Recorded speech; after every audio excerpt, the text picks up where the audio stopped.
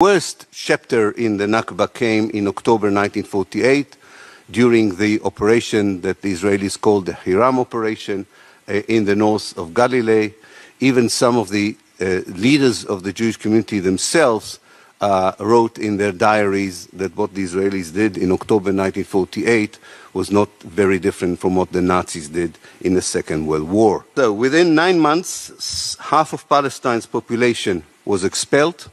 Half of Palestine's villages were demolished, and most of the Palestinian towns were wiped out.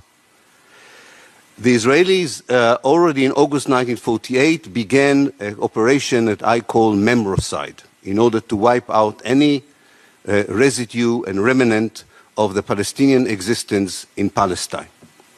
They built Jewish colonies and settlements over the destroyed Palestinian villages, quite often giving them a Hebrew name, that resembled the Arab name of the village. Thus, Safuria became Tzipori, Lubia became Lavi, and so on. The idea was to say that these were actually ancient biblical places, and therefore this was not a destruction of village, but rather the redemption and the return to the villages. The Israelis imported 10,000 pine trees from Europe to cover the Palestinian villages that were destroyed in the catastrophe of 48. I can tell you, as a second generation of European settler, that we don't do well in the climate of the Middle East, and the same happened to the pine trees of Israel.